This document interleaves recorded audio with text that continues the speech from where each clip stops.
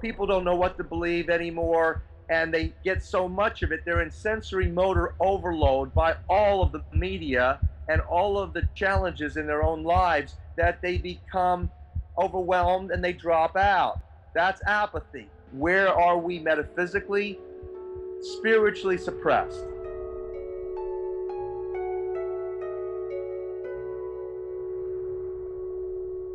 What is life about?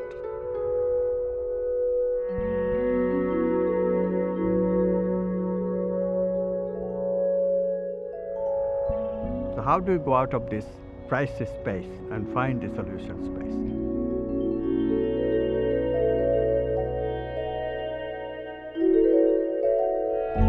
If you understand love as the universal healer, and if you understand it's like a radio signal, it's on a clear channel broadcast from God's heart to your heart. Every one of us is basically brothers and sisters of the divine family, tuned into the same divine frequency of love.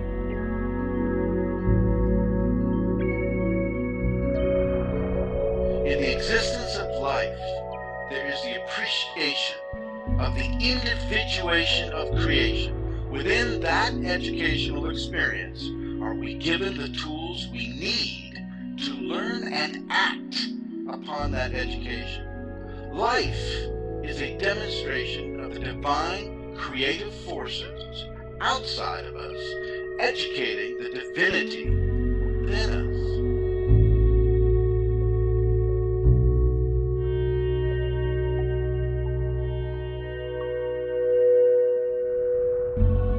Been granted freedom of will and a potential for developing your consciousness.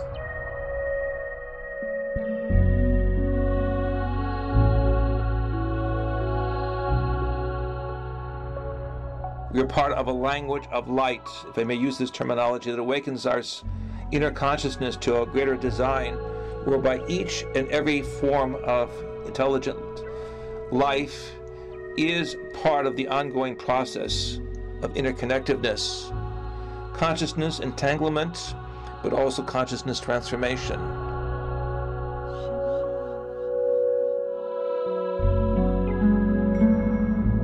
The physical body, for the most part, is just temporary.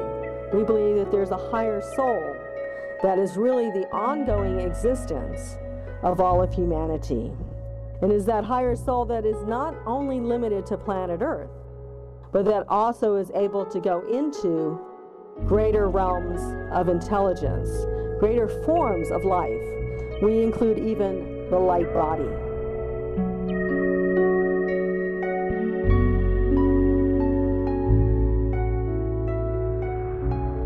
When you step out of time, then everything is simultaneous. When the mind stops, then you have the experience of timelessness. And in the timeless domain, then there is possibility for getting back into the ultimate evolution.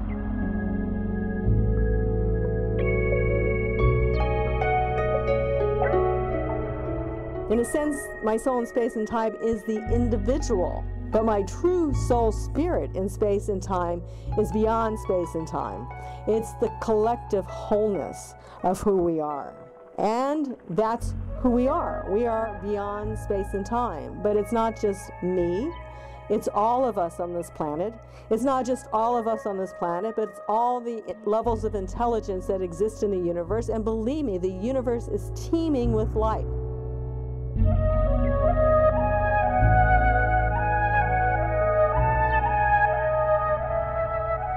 Planes and planes and planes of conscious existence, discarnate and incarnate existence, and those of the blending of the two, such as we have here in our bodies on this world.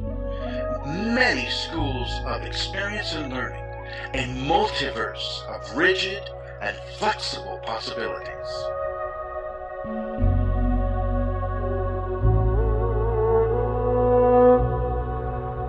We understand that DNA now absolutely vibrates and conducts energy.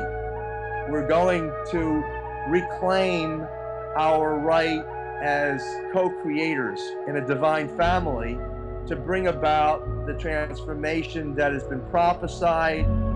In other words, the world, the planet, the universe cannot evolve unless we do as individuals. It's not fear, it's not degeneration. It's faith instead of fear. It's love and collaboration instead of competition and division. Beyond us is an intelligent order of infinite perfection.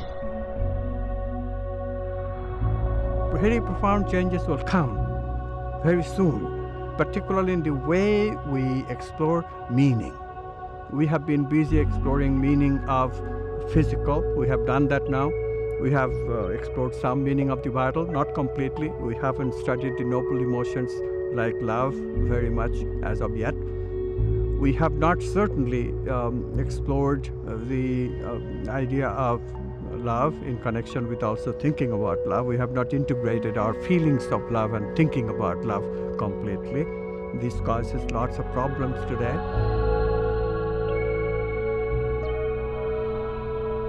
So we have some work to do.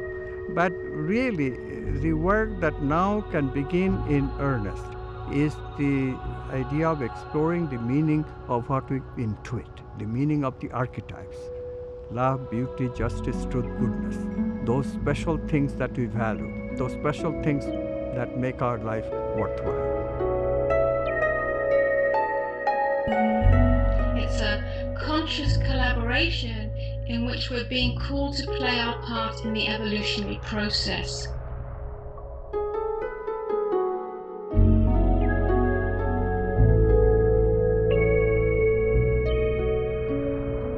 Evolution is the evolution of our manifestation of the archetypes in our being. That's the purpose of evolution. How far evolution will go, we cannot tell. How far will it need to move? Maybe we have to change according to demands of the supramental much more than we think we need to change. Out there in space is already within us in inner space. We are psychonauts exploring the inner dimensions of space, as well as astronauts exploring the outer dimensions of space simultaneously in unraveling the experience that life is the divine process without limitation.